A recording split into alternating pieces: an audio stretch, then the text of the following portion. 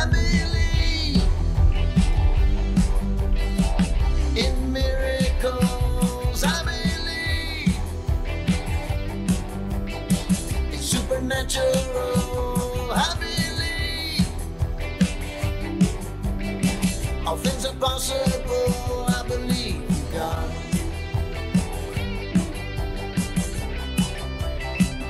I believe in God. I believe in God.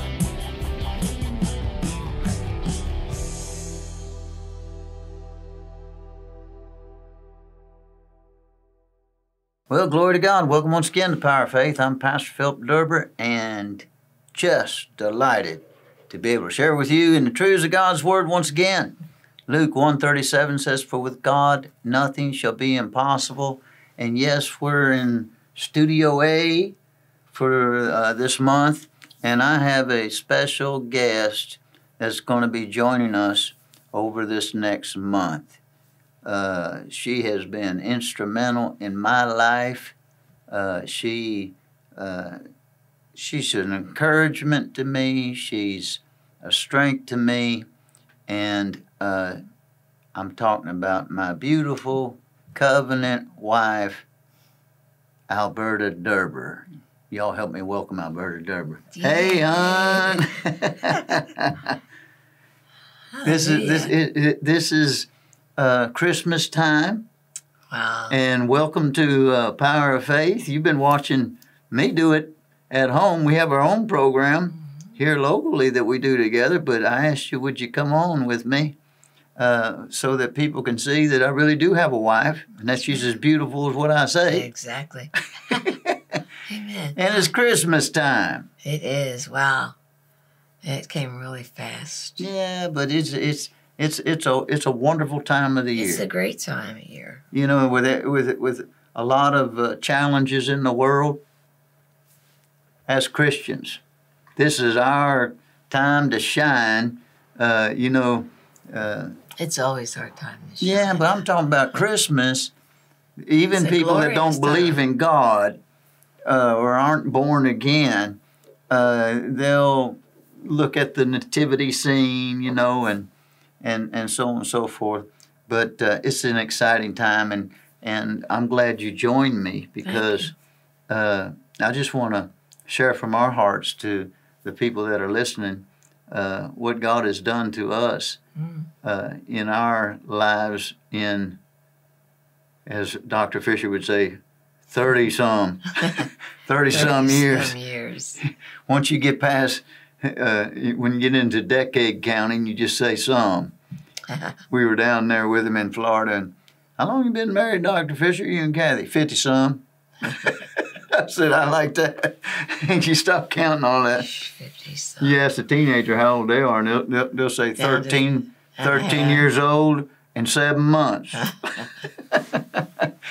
We get to where we round it off after a while.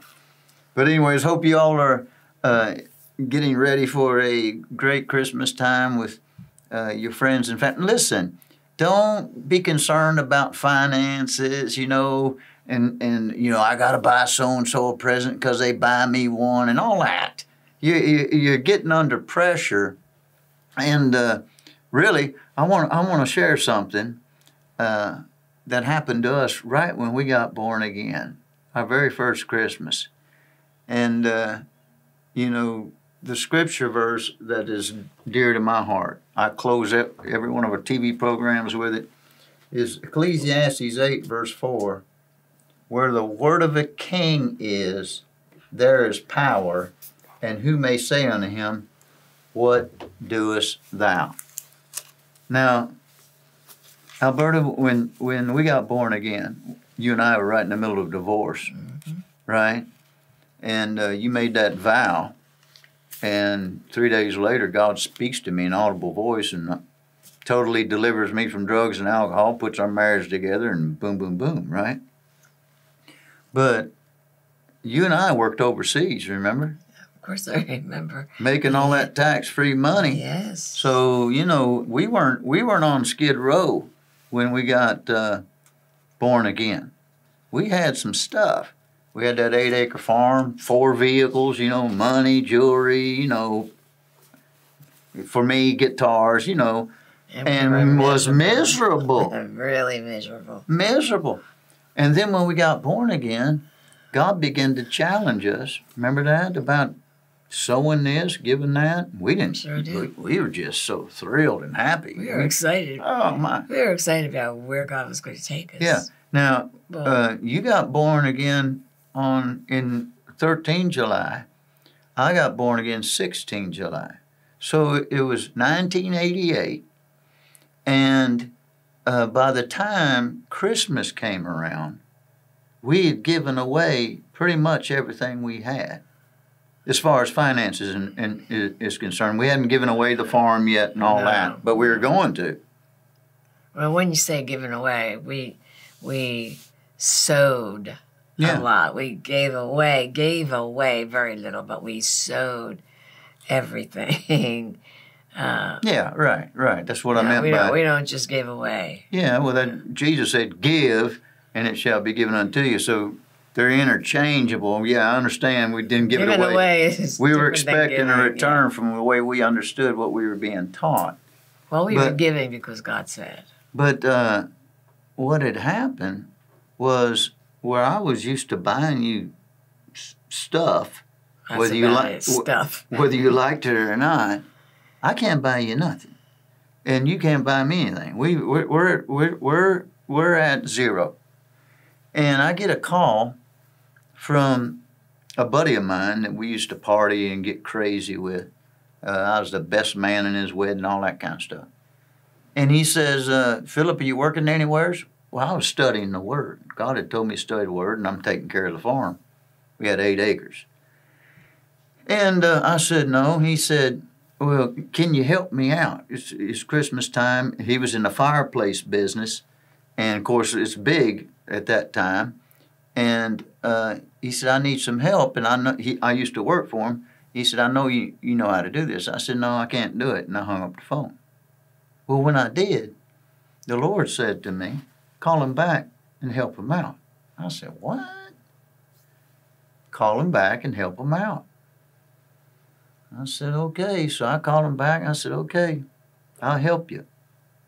So I go to work at his store there, and there's this guy I don't know. And I can tell that he is just beat up by the world. Yeah. And my buddy, his name's Mike, Mike says, "Philip, this is so-and-so." I don't remember the guy's name. We'll call him Johnny. "This is Johnny. And Johnny's going to be your helper. He needs some work." And I told him I'd give him some work. I'm looking at this guy, and boy, I mean, he looks bad. And run over by the world. And yeah. And so I said, "Okay. All right, Johnny." So we loaded up the fireplaces and all the stuff that we're supposed to do that day. And Johnny gets in the truck. I'm driving the truck, the work truck, and he's just staring out the window, and I start talking to him. "Hey, man, what's your deal?" And he said, "Oh, just surviving, all that, right?" And I said, "Yeah, I used to be like that." And I said, "I was a 14-year drug addict, drug dealer, criminal, locked up 20 times, looking at 21 years in the penitentiary," and he's sitting there. And it's like he came alive, Alberta. It's like, really? And I said, "Yeah."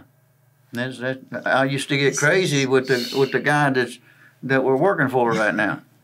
And he said, "You don't do that no more?" And I said, "No, I don't do that no more." He said, "How'd you stop?" I said, "I didn't really stop. I tried to stop." "What do you mean you didn't really stop? You still do that stuff?" "No, it was taken away." He said, "How's it taken away?" "I've tried to stop before and it ain't been taken away." I said, "I meant Jesus." "Oh, now Jesus, right?" And it's like, you don't want to hear. So we get to the job site and we're working around, and I'm just being super nice, and so on and so forth. And come lunchtime, I buy them lunch, and that kind of stuff, even though we didn't have much money. And we didn't have any by then. He starts opening up. He starts telling me, you know, I tried to quit drinking. I keep doing stupid stuff every time I get drunk, and I've ruined my life and all this and all that. And I kept telling him, I said, look, man, here's all you need to know. I'm going somewhere with this. Those of you listening, watch what happens here, because your testimony, you don't know, you never know. See, I could have been all concentrated on we don't have nothing for Christmas and blah, blah, blah, but I wasn't doing that. And I said, all you have to do is call on the name of the Lord. All you have to do is say, Jesus, take my life. Yes. Come into my life and change me. And he'll do it. Mm-hmm. Right? So afterwards, he said, you like deer meat? I said, and I'm thinking, we ain't got nothing at the house. I said, yeah, I like deer meat. He said, well, if I had a gun, I can go to my parents' farm and shoot deer for free. And I said, well, I got a gun. He said, you got a gun? What kind you got? I said, I got a Marlin 30-30. And he said, that'll do it. And I said, okay, I'm going to give it to you. Alberta. He said, what? You mean you're going to loan it to me? I said, no, I'm going to give it to you. They just don't. I don't need it. He said, you going to give me a gun? I said, I'm going to give you a gun. He said, you give me a gun, I'll get you deer meat. I said, all right. So at the end of the day, he drove me to the farmhouse, our little farmhouse there. I went inside and got that gun. You said, where you going with that gun? And I said, I'm going to give it this guy out here. I don't need it. Praise God. And you wanted to see that gun out of the house anyway. I did. I don't. I'm not for taking guns away from people by no means, but I don't like guns. I don't even like them around me. Yeah. I don't know why. You ain't been around them. Yeah. So I gave him the gun. He left. Went to work next day. He ain't there. Right. That's right. Yeah. What happened to him? And my buddy said, "What'd you do to that guy?" I said, "I don't know where he's at, man. I don't know what's going on." So I did a couple more days for my buddy, helped him out, and then, I said, I'm done. I helped you get over that hump. Now I'm going to go back to studying the Bible like I'm supposed to. Did he ever come back to work? No. Oh, I didn't know that. No. I may have been back then. So now, here it is, Christmas Day. And we don't have nothing. We don't have nothing. But we set the table. I remember we set the table because I had all Christmas tablecloth, napkins from living overseas. I bought all real nice stuff before. So you went ahead and set the table. Mm-hmm. Isn't that something? And for more than just you and I, though. Yeah. So you setting it in faith. Of course.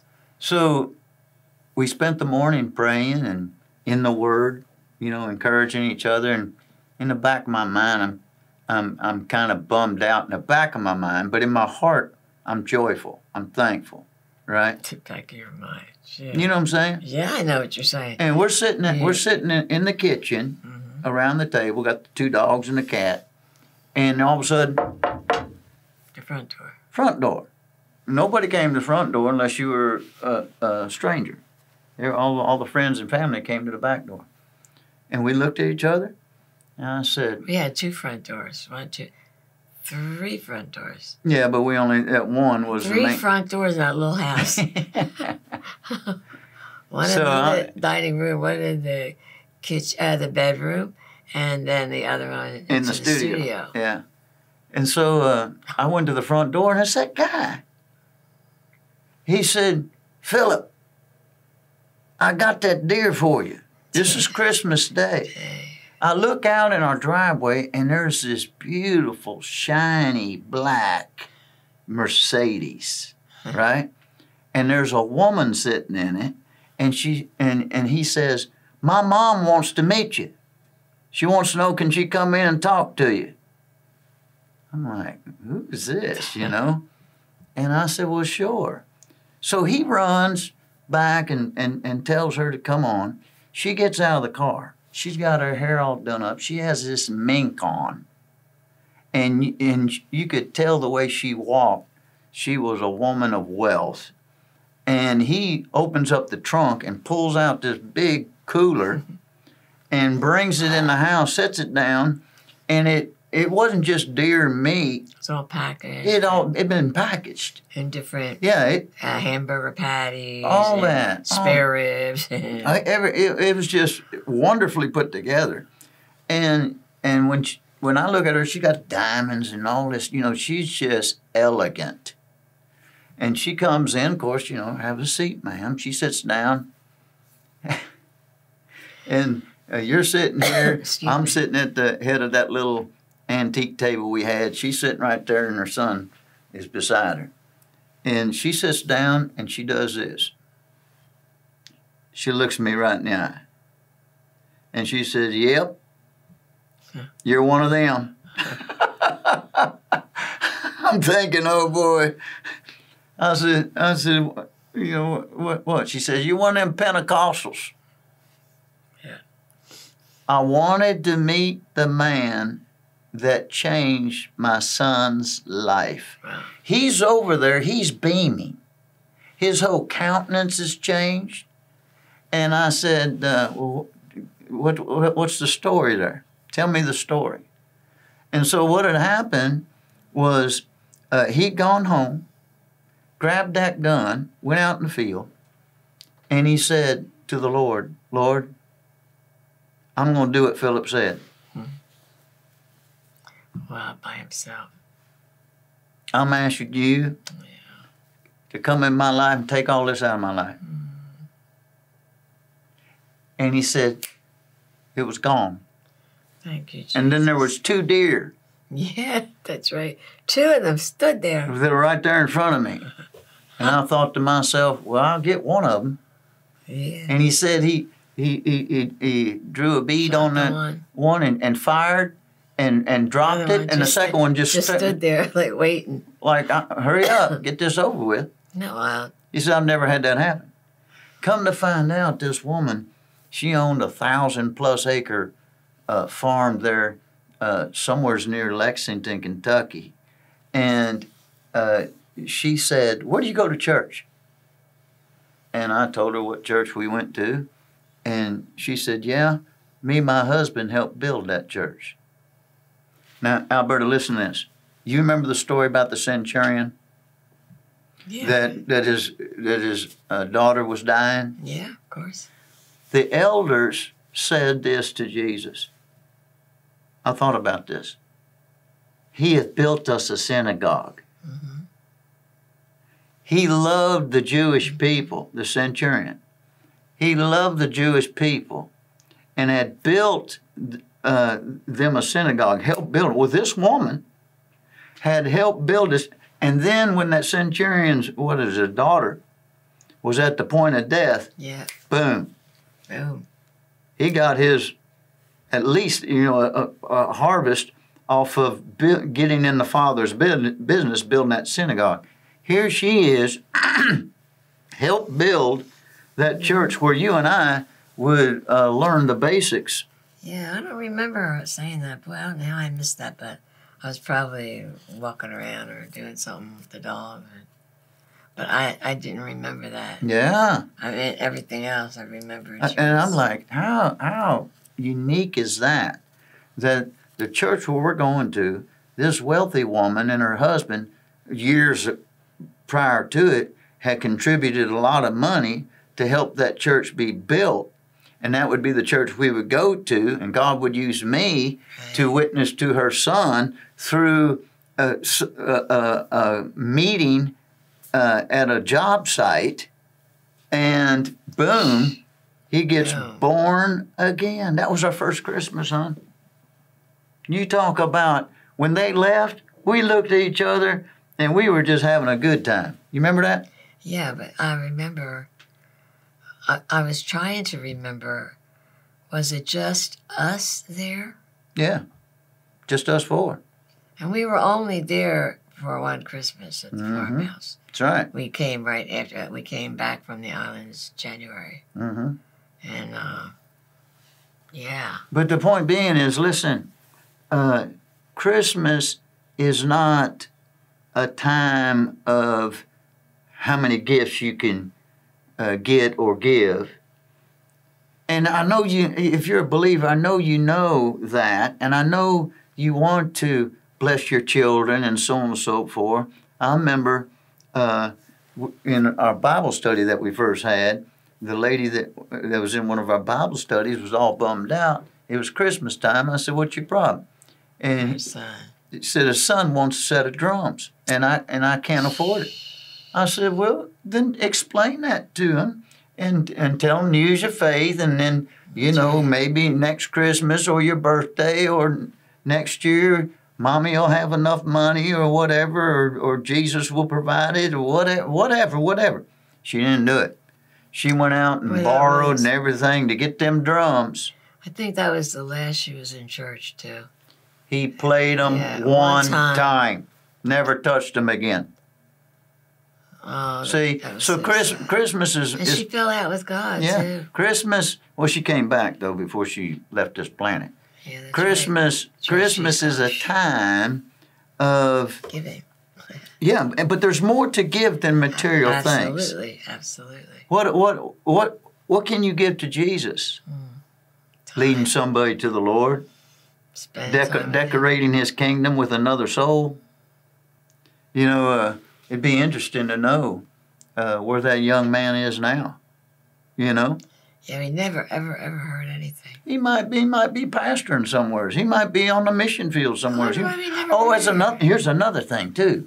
She told me, Alberta, she said, we were getting ready to cut him out of our will. Now her will? He's the only child? And he's going to inherit that. They were going to cut. Good God is good. God saved him. I mean, really, I got to watch how I say that because it sounded like God chose to save him. Yeah. You know how some people believe that God picks you. And, yeah. You know, right. Like He has favorites, and He don't have favorites. He favors our faith. But, yeah, I think we were talking about that the other night. How. No matter how we tried to get away from each other, I mean, there was no way we should even be together but God, because God had a plan. And we had praying mamas, too. We did, yeah. I can remember not thinking that God didn't hear my mother's prayers, because she's Catholic. And when I got born again, the Lord told me, He said, if it wasn't for your mother being in my face, over you. It was your mother that I always thought it was my friend David. Yeah. And, well, wow, our time's getting away from us. And just want to make you aware of a couple things here. This is a book that I wrote. It's called Precious Moments. This is all the miracles that happened out at the farm. Those early days. We were only there for 9 months. 9 months, the birthing time. From the time we got born again. You talk about miracle after miracle after miracle, from the sheep to the well to the electricity and water in the barn in 21 days with no money and just on and on and on. We saw more miracles just at the farm. We continue to see them, but we saw more miracles at that 9 months at the farmhouse from the time we got born again. Was it 9 months? Or then most Christians see it their entire life. Yeah, most even see, they don't even see one of them. I want to make you aware of some CDs. I have a Christian band called the RVN Band. You can go to our website, rvnband.com. The information's down there on the bottom. And we got several albums, but these albums, we recorded this last year. It's a Christmas album, Noel. And if you like music and you're looking for something different besides the traditional music, we write all of our own music. This is a powerful CD. It's fun. It's called Noel. And then we did this Patriot. We did these 3 albums this year. Just a goodness. Little bit ago. We the People. If you're an American, I mean, this is not a praise and worship album, nothing like that. But it's all about patriotism, and it'll bless you if you got red, white, and blue blood. Yeah, kind of. To me, a little bit of it was praise and worship to God. Well, yeah, that's because you're a praise and worshiper. And then All of My Heart. Now this is a praise and worship album. Yeah. And you know this I'm getting better feedback than I thought I would from this album. It's better than what I thought. But this one right here will be out next week. Victory is Sweet. And again, it's another praise and worship album. Those are all available at rvnband.com, or you can go to our faithvictorychurch.us and scroll down to the bookstore and locate stuff there, as well as the book. And hey, be a gift for Christmas. Be a gift. And just look in ways that you can give to help advance God's kingdom. Again, Ecclesiastes chapter 8, verse 4. Thank you for being with me. You going to be with me all week? All week. All month? All month. All month. Ecclesiastes chapter 8, verse 4 says, where the word of a king is, there is power. Be a blessing.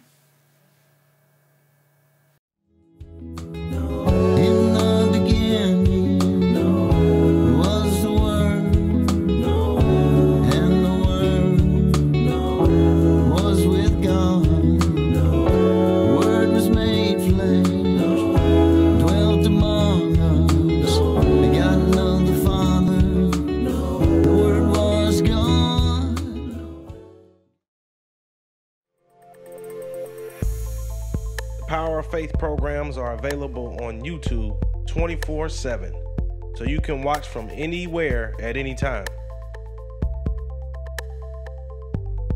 Search for Power of Faith on YouTube or go to youtube.com/Power of Faith.